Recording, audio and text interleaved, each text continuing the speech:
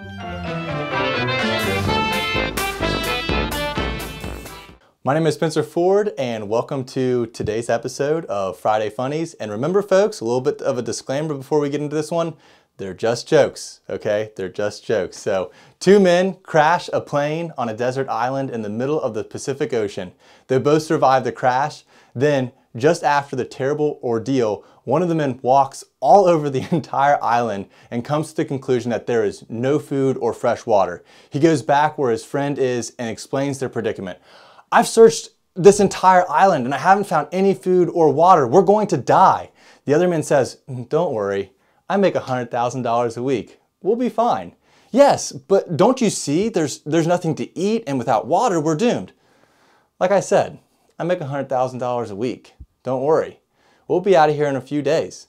Why in God's name do you keep saying that? How the heck is your money going to help us out of here? As the other guy sits back leaning against the plane, he says with a smile, every Sunday at church, I put my tithe of 10% from the $100,000 in the offering plate like the good book says. My minister will find me. Hey, hope you enjoyed that and hope you have a great weekend, and we'll see you in the next one.